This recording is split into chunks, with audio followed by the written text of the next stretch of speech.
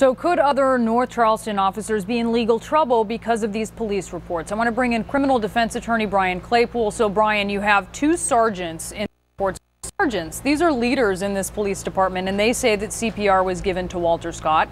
The video doesn't show all of the aftermath, but it certainly shows minutes after he was shot. Did the officers in their reports break any laws here? Well, I don't think they broke any laws, and realistically, I don't think they're going to be charged criminally in this case at all. They might, though, face civil liability under the Fourth Amendment for an unlawful seizure, and for the grief and the despair that Mr. Scott went through from the time he was shot until he died. But the problem with prosecuting a police officer criminally for failing to render medical aid is an issue of causation, because anytime you charge an officer with a crime, you've got to prove causation. For example here, that the failure to render the medical aid actually contributed substantially to Mr. Scott dying, and that would be a daunting task. I see what you're saying, because he had been shot 5 times. Correct. And it was very possible that even if he had gotten aid immediately, he might have passed away.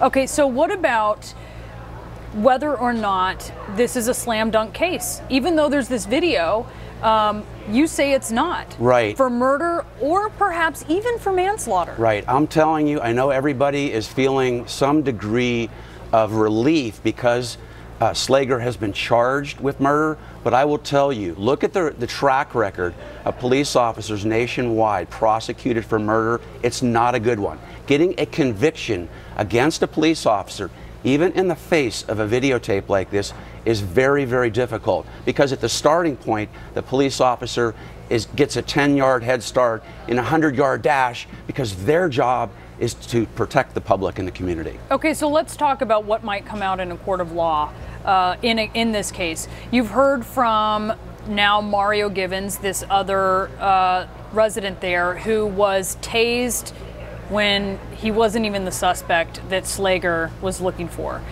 It seemed that Slager may have, and he was exonerated, it seems that Slager may have sort of tased him and then asked questions later. Could that be introduced in a court of law? Might that sway the jury as to what the impulses of Officer Slager, what the pattern of his impulses are? Right, I think that's a good point. If Slager is tasing somebody who's not even a suspect in a crime, then that likely shows that he has a propensity for doing this, and maybe he's not mentally stable to be on the police force. You also have to look at prior complaints that have been filed by citizens against Slager, any prior civil lawsuits. That'll come in? Oh yeah, that'll be investigated. That will absolutely be investigated to show that he has a pattern and practice of engaging in a maniacal behavior like this. That'll be an important set of facts to look at. All right, Brian Claypool, thanks so much for your insight. Sure.